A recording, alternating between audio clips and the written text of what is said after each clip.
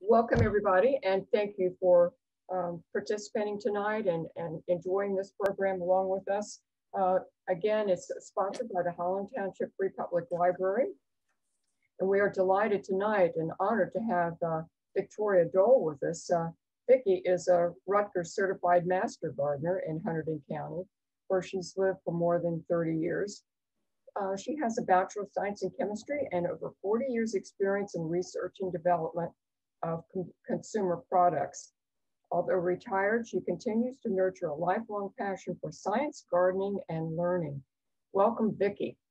Thank you. Hello, everyone. I hope that you've had your dinner and are comfortable and ready to listen to this presentation about growing vegetables in containers. But before I start, I wanted to share this slide with you, which tells you a little bit about the Master Gardener program here in Hunterdon County. We are a group of volunteers, and we are here to serve the community. Unfortunately, of course, right now we are closed, but if we were open, you could come to our building. We are right across the library on Route 12. When you come in, you just make the first right, and we are the last building. And if you have issues with your plants, you can either call us or come in person, bring samples, and we try to diagnose what the issues are. So that's one of the main things that we do. And we start, in the spring and we finish up in the autumn. So we're right there to help you during the growing season. We also do other programs with schools. We have an experimental farm right here in Hunterdon County, which is run by Rutgers. And much of the harvest goes to food pantry. So that's really, really nice. And we also do these types of presentations for the community. So tonight we're going to talk about growing vegetables in containers. And it's the perfect time to do that. And let me see if I can advance my slide because it doesn't seem to want to be doing it. Let's see now. Okay, here we are. So it looks like it's working. So we're going to talk about container gardening. And it's the perfect time of the year because now you should go out and start buying your seedlings and start planting them. So I'm so happy to be here this time of the month because it's the perfect time. And in fact, I just put in a couple of tomatoes this weekend. Last year was very difficult because with all of us being home, there were very few plants you could buy. And I didn't get such a large vegetable garden put in, but go out now and see what you can find. So we're going to talk about a lot of different things, but first of all, let's discuss why should you grow vegetables in containers? Well, it's a wonderful way to grow vegetables when you can't do it in a normal garden. So you can, your deck, your balcony, your patio. And of course, in Hunterdon County, we have such terrible soil. There's a lot of clay in our soil. And so it's very difficult to put in a vegetable garden unless you put in a lot of soil amendments. So putting them in pots is an easier way to grow your vegetables. And it's a great solution for people that live in rental homes. My son rents an apartment, and the first thing he did was, he and his wife, they put in some vegetables on their balcony. And of course, as we get a little older, maybe we don't want to be bending down so much. And so having them in pots, it's a little bit easier. And also, if you don't want to maintain a big garden, doesn't take much to grow some vegetables. And finally, you need very few tools, just, some gloves, a little spade, a little watering can, and you are all set. So what we're going to talk about today is a lot of different things, containers and more containers, because that's the fun part of growing vegetables that way, because there's so many containers to choose from. We will also talk about the soil. I will talk briefly about the plants themselves. And then we will talk about what the veggies need to grow well, things like water, sun, and nutrients. And then finally, we'll touch upon when the plants need a little extra care. They're not going to be immune to bugs and diseases, unfortunately. So we need to keep an eye on them and make sure that they're growing well. I have a great resource for you. When I did this research, I borrowed this book from the library, and I thought it was so good that I decided to buy one, and you can get it used, you know, so here it is. I found it used, and you can do the same. It's only about $6, $7, but it's a wonderful resource to have on hand when you start growing your vegetable this way, and will help you answer some questions. At the end, if we were seeing each other in person, I would be able to give you this handout also. And unfortunately, since we're not, at the end of the presentation, I will give you the number. Rutgers puts out what are called fact sheets.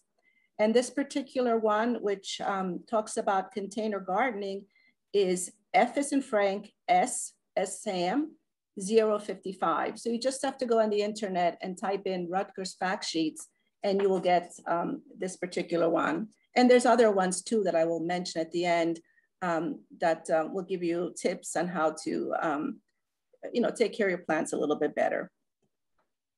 So containers, they're only limited by your own imagination. And here what I'm showing is 3 different types of containers. Of course, you know, we got the whimsical a clay pot here on the left.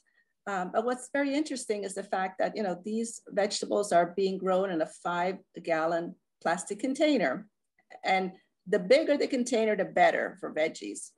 And here are some other containers. And in fact, you can buy these, you don't have to buy these heavy wooden ones. You can even get the plastic versions of these barrels. Your containers can be simply functional, or you can use them to tie them to your landscape or to the theme of your house. You know, if you like more traditional type of pots, you can get those, or, you know, whatever you like. But the things to keep in mind though would be, of course, the shape of your pot, the size, the color, and the material. So we're going to cover each of these because some are more important than others, of course. Let us start with the size. Now, the container has to be large enough to fit your plant. And what I'm giving you here is a chart. And it makes sense, of course, because some of the plants that are bigger will need larger containers. So I've highlighted in red things like eggplant, peppers, squash, and tomato. And they all need about a 5-gallon container to grow one plant. What I'm showing here is basil in a 2-gallon container. And to me, after I took the picture, I realized this is a little crowded. I mean, you don't want this kind of crowded plants in a pot. But I do use a lot of basil in the summer, so I would probably snip this very quickly, allowing the plants to grow from below, so it wouldn't be as crowded. If you wanted to grow just very small containers, of course, you could have things like lettuce, and you only need just a gallon container to grow a couple of lettuce plants. So it's really all up to you. Of course, the benefits of having larger containers is that they require less watering. And the one thing when you're growing vegetables in pots, just like flowers, you have to make the commitment to be out there every day and water your plants because they do need the water, especially in the summertime. And I typically go out, you know, first thing in the morning, 7:30, 8 o'clock, when it's still a little bit cool, and I'll water all my vegetables. I have a deck, a very large deck where I plant my vegetables, and I do have the water source right there in the deck, which makes it very, very easy for me. You know, your situation is particularly good for the plants.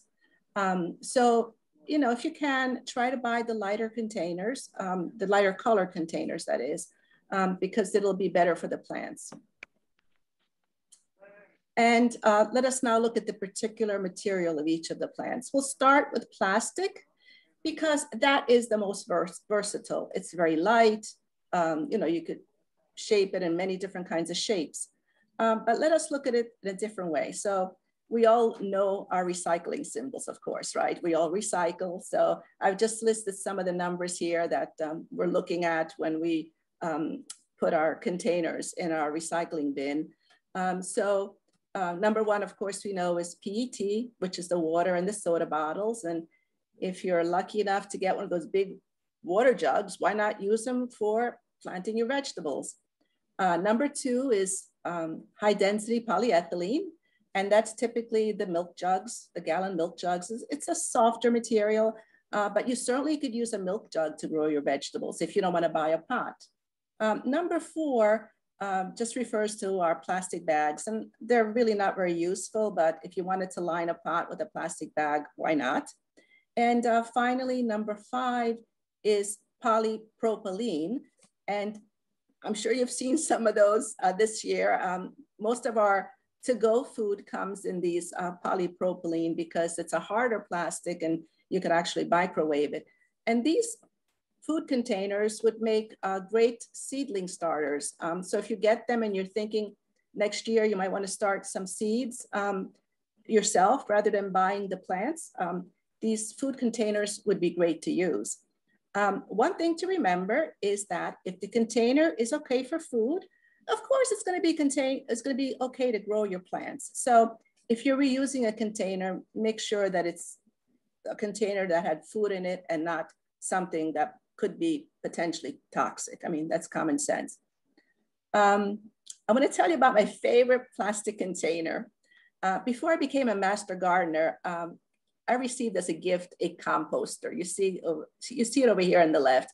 Mine did not quite look like this, but I realized that it really wasn't working. So it was just sitting around, and I decided that I should try using it to grow vegetables in it. So mine kind of split right in the middle.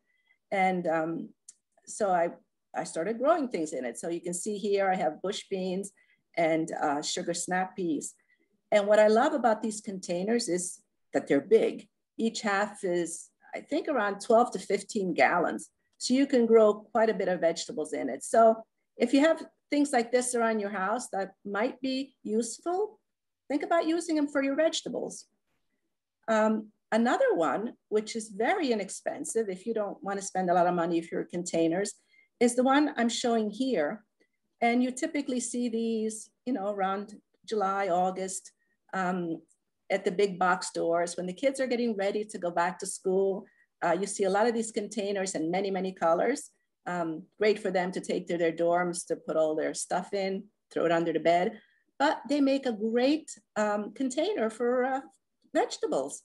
But you just have to line it because they do have these great big holes. And so you just buy some gardening fabric and shape it and put it in and then add your soil to it. They're wonderful because they're lightweight. They have, of course, lots of drainage. They're fairly large. I think these run about five gallons. And because of all these holes, they heat and cool quickly. So the roots are not damaged in very, very sunny locations. So that's something you might want to consider. You may not be able to buy these yet, but next year, around July, August timeframe, go to those stores and buy a few of these. Clay and fiber pots. Of course, clay pots are beautiful. They're natural, they're appealing, they have these wonderful designs on them, but they're really quite heavy. Also, if you buy them unglazed, they are quite porous and the soil will dry out quickly. Of course, they're much heavier than plastic pots too. One alternative would be a fiber pot. And here I'm showing a fiber pot, and I have a few of these, and they last a long time. They are more expensive, but they do resemble clay pots. As you can see, they have designs on them. And so it's an investment to get these kind of pots, but they're light, they're pretty. So if you like something that looks a little bit more natural, these might be something you could consider. And what I'm growing in this pot is a patio tomato. I think the patio tomatoes are really a good choice because they're shorter, they're stockier, you don't have to stake them. And so it's a wonderful choice for growing in pots. Wood containers. This is the final container I'm going to talk about. They're also really wonderful. Now, you could buy them or you could build them yourself if there's someone in your home or yourself that can do this.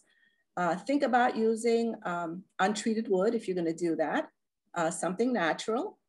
Cedar, redwood is a good choice because of the pine oils in there. They will help to keep the bugs away and also will last a little bit longer. You do have to treat them, and you need to use a stain or a seal, which is safe for food. So let me show you the container that I have on my deck, because I have a very large deck, so I can buy these containers. In fact, I bought one and then I went ahead and bought a second one. It is an investment. They are expensive, and you can see this is what it looks like brand new. It's a unique design. You can see here, it kind of looks like a V, which allows you to put the very tall plants in the center, because they'll have the, the most soil. So for example, you might consider putting your tomatoes in the center, and then on the outside, smaller plants such as lettuce or herbs. So this is a nice container if you want to spend that kind of money. And here, because they're so big, I decided to grow zucchini one year. And you certainly cannot do that in a regular pot unless you buy like a bush zucchini plant. This is a regular zucchini, and they are quite dramatic when you plant them, because the planter is, comes to the waist level. So you're kind of getting really close to them, and you see these large leaves, and they're really quite decorative. Another time I put in the beans and the peas in it. So you can put a lot of vegetables in these containers. Now, I've talked about getting large containers, but what happens when your space is limited? And I look to this photograph to give you inspiration, because this is a beautiful photograph of Cinque Terre in Italy. And I hope some of you have been there, but you can see people live down here by the sea, and then behind them, they have this very steep hill. So what the people have done is they've actually planted on this hill. And so this should be an inspiration for us. So if you have a very small balcony, think about doing something like this. You could either, again, have something like this built, tiered, or you could buy some of these tiered things. They're metal, and then you can put your vegetables vertically. That way, if you don't have a lot of horizontal space, you can go vertically. Just keep in mind that you probably want your tomatoes, the taller plants at the top. That way they don't take away the sunlight from the ones underneath. So the smaller plants towards the bottom, the taller plants to the top. So that's one option if you just have a very small, it has to drain freely. So it has to be lightweight. And it also has to hold moisture, because you don't want to just be watering your plant and then immediately it's going to dry out. You should never use soil from your yard. It is too dense and it will not drain properly, or allow for aeration, which is very important from growing vegetables. And in Hunterdon County, as I mentioned earlier, our soil, there's a lot of clay in our soil, so it's very, very heavy. It's really not a good option. Also, if you bring it into your pot, you could be introducing diseases such as fungi or insects and weeds, of course. So you don't want those in your container, because once you plant your plants, you don't want to be weeding them, and so you don't have to do that. Here is an option if you want to buy it. Of course, you probably recognize what this is, even though I tried to take the name away. But this one, not only is it a good light mixture, but it also contains a fertilizer built in, so that you don't have to initially fertilize your plants. Also want to show you the back label. So it's basically peat moss, and then perlite, which is an ingredient which allows moisture to be held, and then the fertilizer. And you can see here the fertilizer analysis. So it has nitrogen, phosphate, and potassium. So it's a good choice. If you can handle the larger bags, of course, they're going to be more cost effective. But if you don't want to do that, you could also try making your own. And here is the recipe. And you will see this recipe in the Rutgers fact sheet. So basically what you need is vermiculite, and vermiculite is a mineral. You can see it here, I have a picture of it. It's basically a mineral which is heated up to very, very high temperatures, and it takes on this sponge-like appearance. And in between this sponge, it will hold a lot of water. So it will keep your plant moist throughout the day. You will also need the peat moss. And then of course the fertilizer, some limestone, because peat moss tends to be on the acidic side, and we want our plants to have a neutral kind of soil. So we don't want them to be too acidic. So we do add some limestone in, and then of course we add in our fertilizer. And I gave you like a little cheat sheet here, which tells you a bushel is about 8 gallons. I tried doing this. I made it once. It gets a little messy. You know, the peat moss comes in these huge, you know, bricks. They're humongous. So you might not be using all of these ingredients at once. So you would need a place to store them. I think buying the soil is much easier. And you don't have to throw it out after the season. You can save it, but you will lose some of it. So you will have to replenish some the following year. I did notice this year when I had some soil in some of the pots. In fact, a couple of the pots, I just left them on the deck, and I emptied the pot because I thought the pot needed to be painted again. And when I emptied the soil, I realized that in the soil, there were a bunch of grubs. So that is something that you need to check if you keep it. I didn't realize that they were going to be in there, but you know, grubs are going to eat your vegetables. I mean, they're voracious eaters. And you know, grubs are those nasty little creatures that become beetles. So if you do keep your soil from year to year, just take a look at it and make sure there are no grubs in it, as I noticed this year. So now let us talk about the plants. Of course, a lot of this is common sense. Select the proper variety that are suitable for your container. So obviously you don't want anything which is too tall or too wide. So you can't really grow that zucchini I showed you in a small pot. It just keeps growing across. And you can't grow sweet corn either because it's too tall. But certainly there's a variety of plants that you can grow. When you buy your plants, or if you want to start from seeds, it's really up to you. I don't usually grow things from seeds. I don't have the setup, you know, with the grow lights and all that. So I tend to buy my plants. Although this year I did put some seeds, I did try some seeds, and I put them on a very sunny window that I have, and they're coming up. But it's much easier to buy the plants. When you buy the transplants or the seeds, make sure they're resistant to common diseases. Excuse me. And when you buy your transplants, make sure they're stocky. They should not be flowering. So if you're buying your tomatoes and you already see some flowers on them, you know, that's like a stress situation. So you're better off buying the ones that are a little bit smaller, a little bit stockier. They'll grow better for you. Although, you know, I can't help myself. Sometimes I buy the flowering ones too. So here we are. Here's a list of things you can grow. And the ones in green are things that I've tried and seem to work very well. Lettuce, beans, onions, peppers, radishes, squash, eggplants, Swiss chards, and of course, tomatoes. Tomatoes are wonderful to grow in pots. Just make sure you don't buy ones that are too tall, because then they're hard to deal with, because you'll have to stake them, and it's kind of hard to do in a pot. And of course, herbs. Herbs, it's wonderful to have herbs in your pots, particularly if you have, like I do, my deck is right off my kitchen. So if I'm cooking at night and I need some herbs, I'll just go out on the deck, pick a few and just, you know, use them in my cooking. And you could almost grow any kind of herb in your pots, whatever you like. Oh, and here's an idea. So if you happen to have, you know, some grandchildren and you want them to get them interested in growing vegetables, why don't you not, you know, do a pizza garden with them? You can plant all the ingredients that are great for making a pizza, such as the Roma tomatoes, the oregano, basil, onion, and chive. So they might enjoy doing that. And in fact, just this weekend, I found this tomato, which I bought. I've never tried this before. It's called Little Napoli.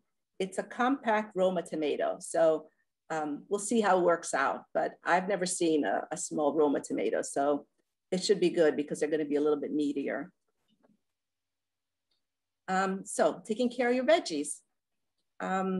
There's some vegetables that need a lot of sunlight, such as the tomatoes and the peppers, about 8 hours. So you need to think about that. The root vegetables, a little bit less, 6 hours. And then the leafy vegetables, because they have such large leaves, they don't need as much sunlight. And so only about 4 hours will do it. So if you don't have a lot of sun, why not grow some lettuce? Lettuce is very easy to grow. But no matter where you are, just keep in mind that your plants should be about 12 inches away from any stone or masonry walls, because they do take in a lot of heat and you don't want to overheat your plants. So that's something to think about. I keep mine on my deck.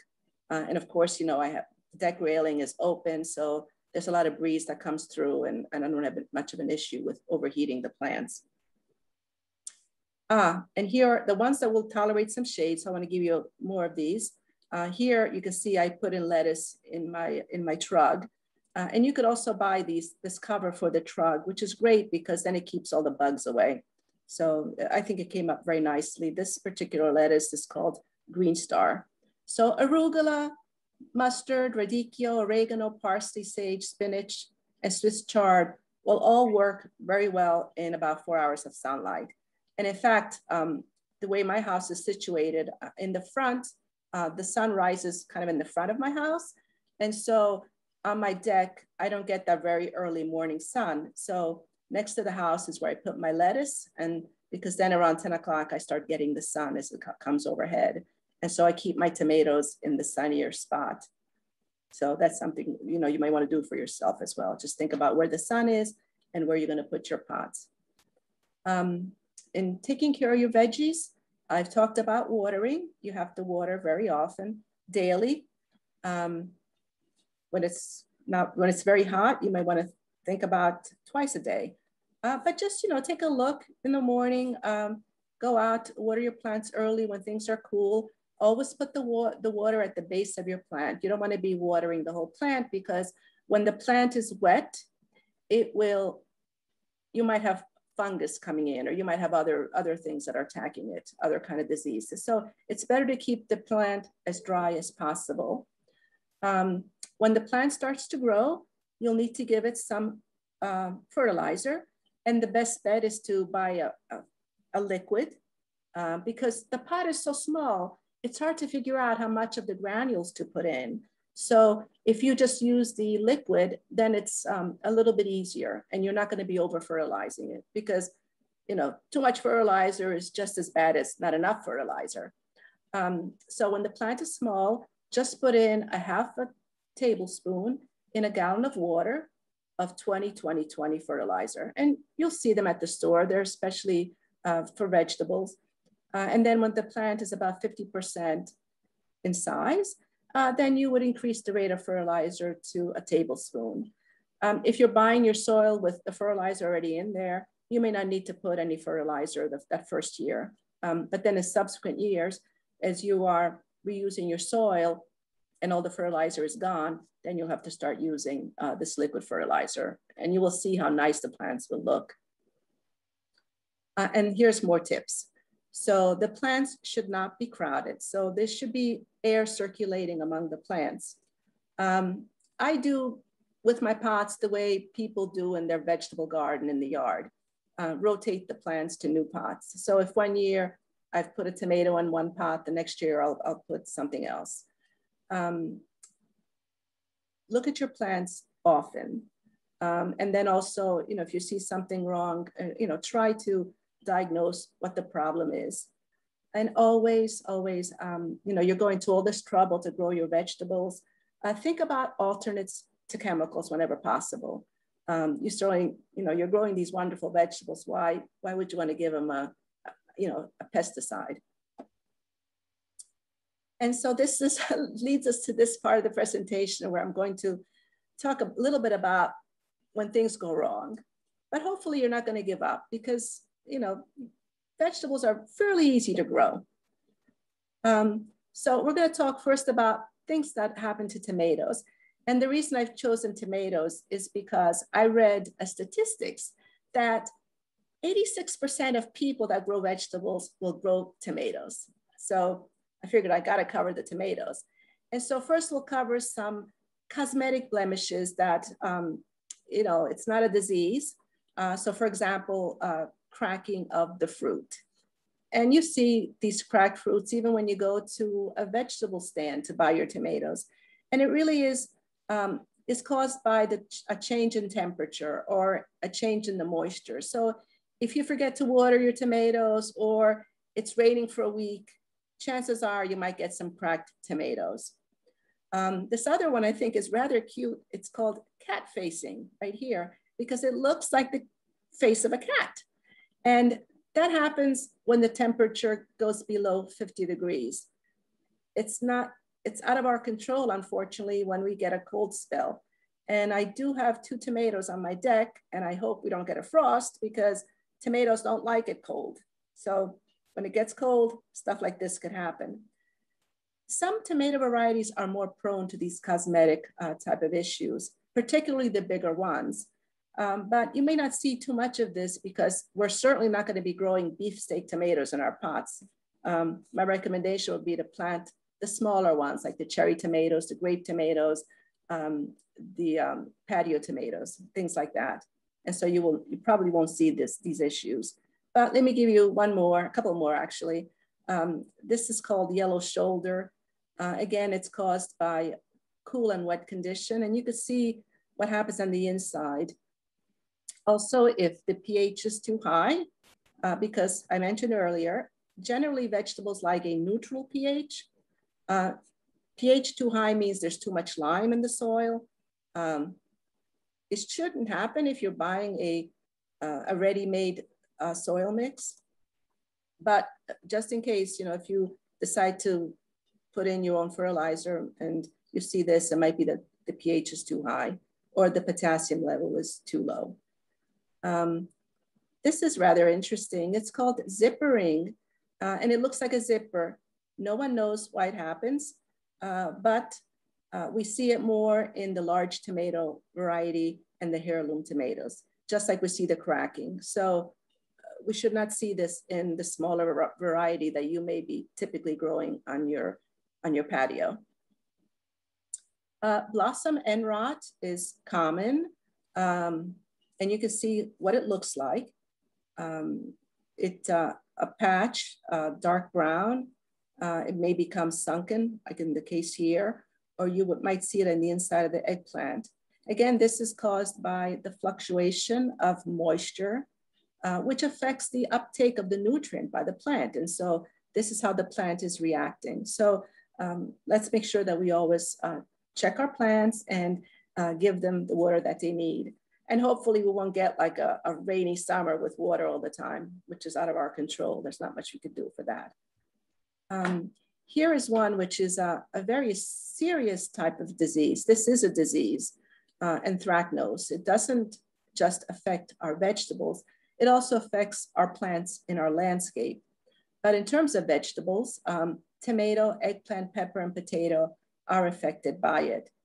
And you will see a sunken spot on a ripe fruit, and then this spot enlarges to a bullseye. And let me show you what it looks like on the tomato.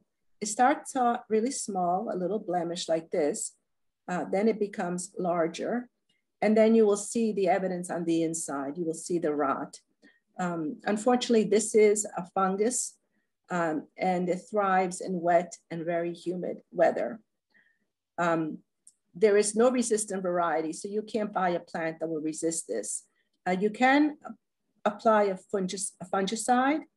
However, if you get it, do not keep the soil for the following year because this disease does remain in the soil.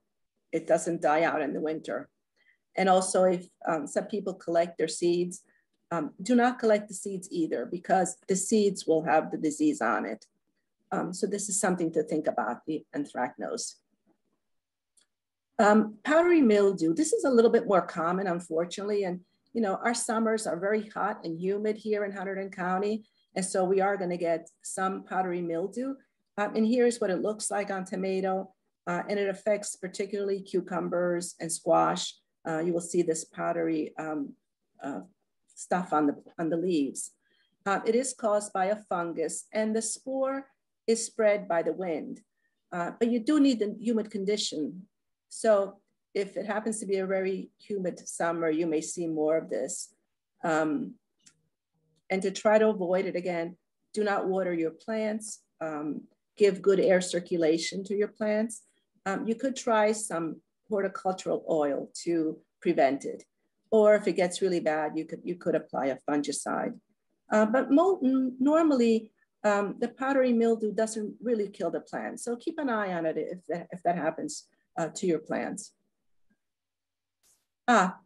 So this is my back deck. I wanted to talk about bugs now. So this is a little above ground pool that we put in when my son was 4 years old. And the intention was to remove it when he outgrew it. Well, here it is still there.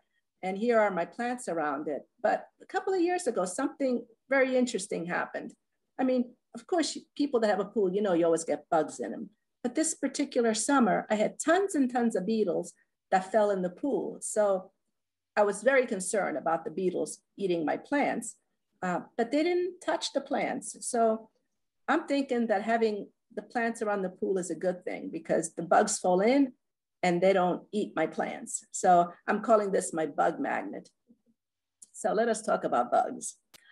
Some of the common pests that will affect our vegetables, because even though they're in pots, it doesn't mean that they're immune to pests, because they're not. Aphids, if you get aphids, you're gonna get thousands and thousands of aphids, because the way they work is that a female will land on a plant and will deposit a baby. And you can see the baby at this end right here. And then they multiply. The best way to get rid of it is to just spray it. Spray your plant, high pressure water, and they'll go away, because these bugs at this point, they don't have any wings, so they're not gonna fly back on your plant. So just wash them away. Beetles, if you see beetles, and you're gonna see beetles because, you know, we got plenty of them here in the summer, just look at your plants, wear gloves, pick them off, throw them away. I'm also listing the Rutgers fact sheets right here that will give you more information. So I'll leave this slide for a few seconds so you can write some of these numbers down. The one bug that I absolutely hate is a hornworm. I'm sure you've seen these guys. They are nasty. They start eating your tomato plant, and in a matter of a day, they will demolish your tomato. So if you see them, they're hard to spot because they're green, just like the tomato. Just pick them off and get rid of them. And there's also a fact sheet about it. And finally, if you're gonna plant cucumbers or squash, squash borers are fairly common.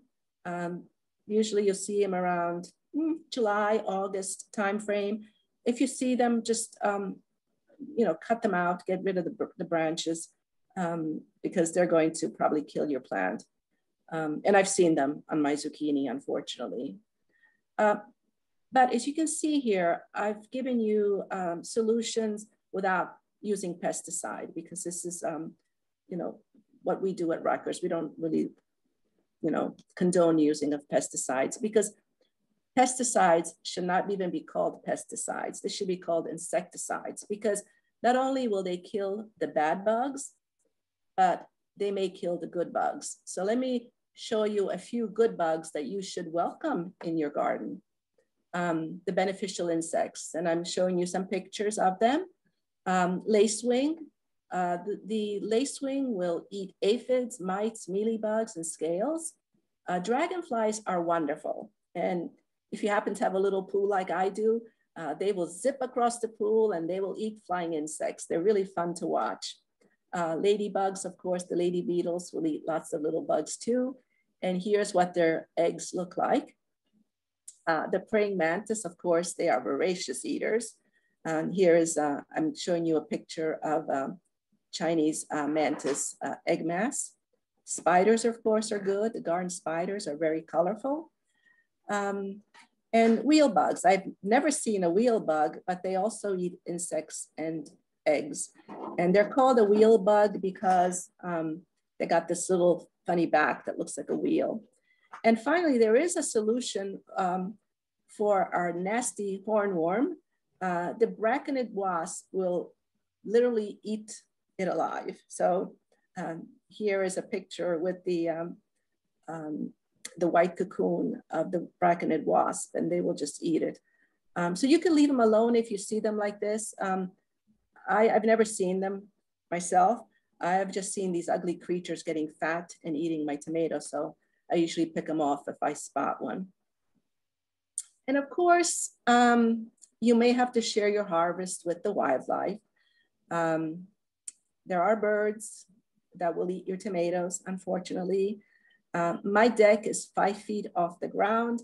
And one day I did happen to see a friendly groundhog on my deck. Of course, if you have a patio and it's on the ground, you might have deer coming up to it. Let me show you what the damage looks like. So if you have squirrels, chipmunks, and raccoon eating your tomato, it would look like this. The birds are more pick-like when they're eating. I've tried like a whirligig, and it seems to help a little bit. So if you put something shiny where your plants are, it might, I don't know if it's going to totally eradicate animals eating, but at least slows them down a little bit. So that's one thing you could try. The one year they were the worst was the year I planted very, very sweet cherry tomatoes. And they just love cherry tomatoes because they're so sweet. But then once I put the whirligig on, it seemed to retard them a little bit. So I didn't have as many of my tomatoes being chewed by birds. So I'll show you really quickly what I planted. And I just love this eggplant. Unfortunately, I couldn't find it last year, and I looked this year and I didn't find it either as a plant. And so this is the one I'm trying to start from a seed to see if it's going to work for me. But you can see it's a beautiful plant, beautiful purple flowers, and it's perfect for a pot. And you get these very tender white eggplants that are delicious. And they mature in 60 to 70 days. And of course, as I said earlier, they do require a 5-gallon container. The zucchini, of course, which I wouldn't recommend unless you have a big container. And here's a picture of these zucchini that I grew. The patio tomatoes, I think they're very good because they're very compact, very strong, and they don't even need staking. We saw this before with the green beans and the sugar snap peas in my compost bin. The beans mature pretty quickly. So if you wanted to extend your bean harvest, you may want to stagger the planting. So plant a few beans 1 week and then plant a few more another week so you could have them throughout the whole season. I already put some beans in my truck a couple of days ago. Garlic is fun to grow. I don't know if any of you have grown garlic. I never grew it until I saw some of my garlic that was starting to sprout. So I just literally put it in the pot, and you can pick them early when they're still young, or you can let them stay until the autumn and pick the bulb. And they're so much better than what you can buy at the store. So garlic is really, really delicious. So just to recap, I think we've covered everything already. We talked about the containers, the soil, the plants, what they require, and we talked about bugs and diseases. So I hope I gave you enough information to get you started. I hope you are excited to start to grow some vegetables this year. Now is the time, like I said, the stores have lots and lots of plants. Go out, try a few things, see what you like, and grow some vegetables in pots. Let us see, I think I gave you the book, and here are the numbers for the fact sheets. This is vegetable diseases, and it's FS1124. The one which I think is a good one is this one, which is the FS055. the container gardening with vegetables. And this will also give you, I think it gives you the recipe for creating your soil mix yourself. There's one about vegetables and insect control, which is FS 1123. And so I think that's it. I want to thank you for listening to the presentation this evening. As soon as we reopen our Master Gardener, you certainly can give us a call. I have the number listed here, 788-1338. And I'm open to any questions that you may have this evening. If you have any questions, just unmute yourselves. Yeah, there we go.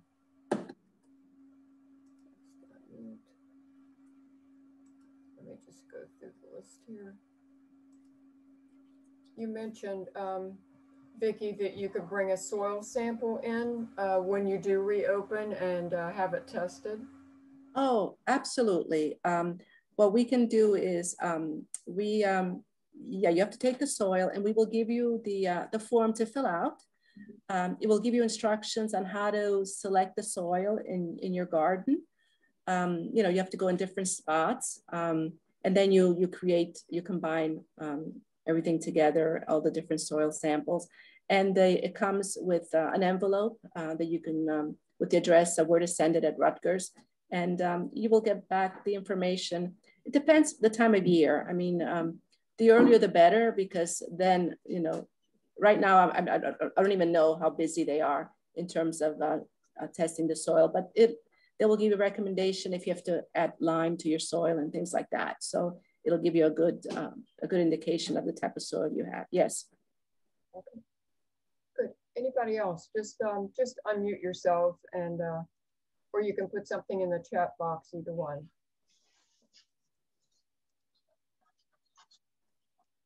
Anybody have questions?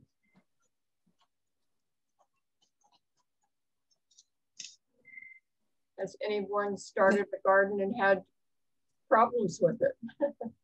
Yeah, actually, I do have a question. I just want to say thank you so much. This has been a really helpful and informative presentation. So I have not had any luck trying to grow basil. I think it gets too much sunlight, and then it kind of tends to shrivel up, and it's not like a really nice green color. It'll get very pale, and the leaves will be small. Do you have any tips with that? Okay, I do, in fact. Let me, I think what you're experiencing could be a disease on the basil. I took out that particular slide because I was concerned about the timing of this presentation. But I experienced the same thing. So I looked into it, and there is a disease that affects basil, basil downy mildew or something like that. Rutgers did a lot of work on basil. And in fact, they found several varieties that are resistant to this, this disease. The best bet would be to, and then they worked with a seed company so that you could buy the seeds, Johnny's. So I suspect that what the problem is not so much that, I think it's, you're getting the basil, which might be prone to this disease. And the best bet would be to buy this. I mean, resistant variety doesn't mean you're going to be free of it, but at least it'll give you a better chance. Are you able to get any basil at all in the beginning, or does it go directly to the yellowing stage? It looks good at the beginning. Like when I buy it, it's, you know, it got the big green, you know, the dark leaves, but then I just feel like it tends to get like all like wilted and like very, very tall. I try to cut it down. It doesn't really help too much. Yeah, it might be that it might be one of those that are not, that might get that disease. So yeah, if you wanted to try the one from Rutgers, you could buy a packet of seeds from Johnny and see if that works better for you. Because this disease is pretty prevalent. It's been around, and I know it affected mine as well. And I tried this particular one. Let me see if I can find the slide. Hold on for a second. Ah, there it is. Wait. Come on. A minute. Let me see. Just if I can find the slide. And I could give you the name of the basil downy mildew. Here it is.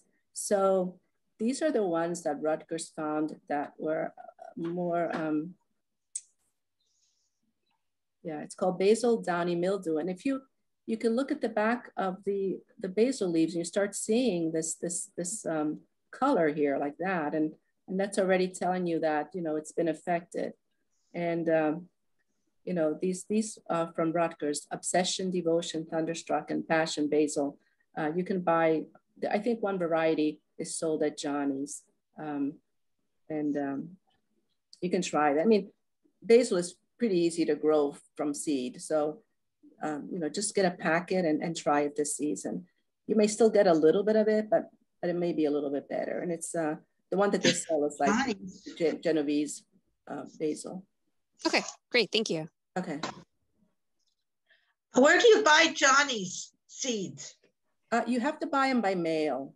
You have to go at their website, and they have a lot of different seeds. So a lot of variety of seeds, and they're pretty quick. I mean, they do charge shipping for sending you a packet of seeds, but it's you could save your seeds from year to year, so it's not a big deal to Thank spend you. a little bit more money.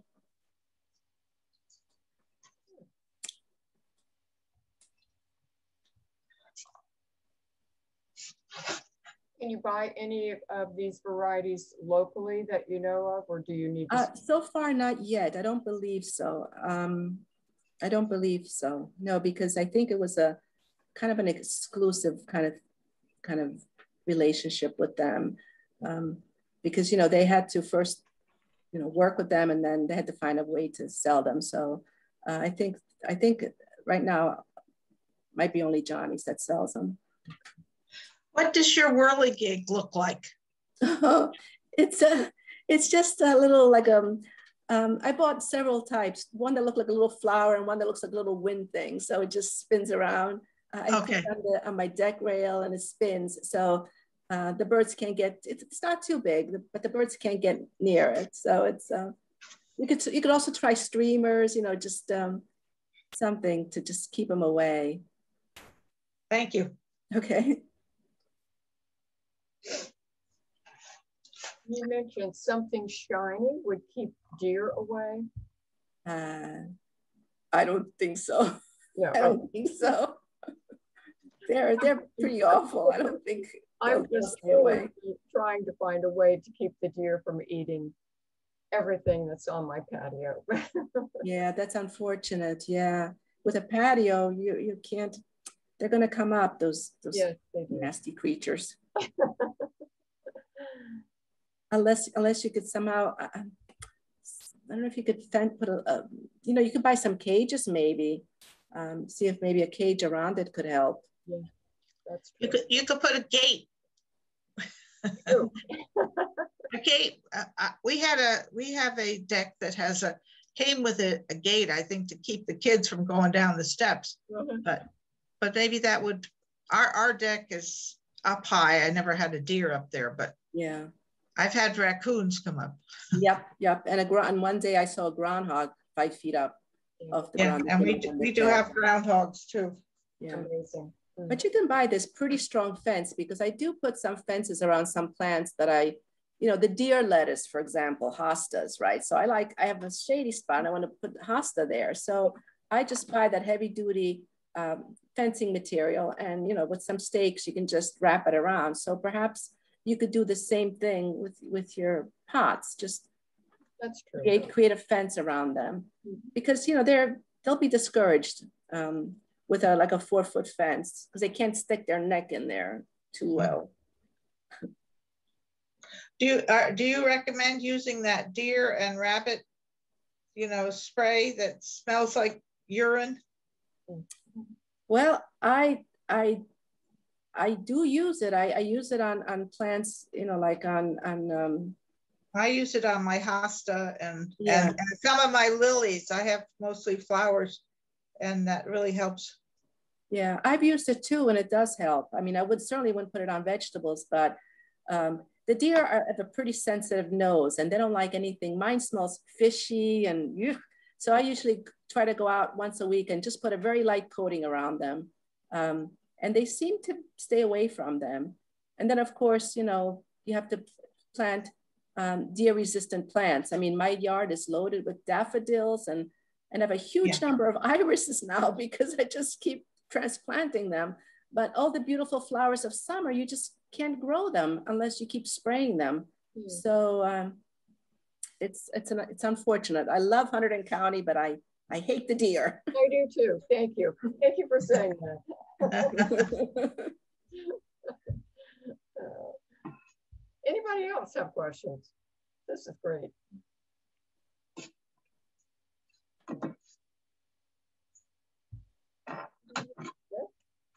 Well, we'll let you enjoy the rest of your evening, Vicki. Thank you so much. This is great help. And for all the visuals, you're talking about the basil, the picture you have up now. I know I've had that issue in other years. I hope I don't have it this year, but I didn't know what it was and it came on suddenly. So thank you for bringing all this great information to us and happy gardening, everybody.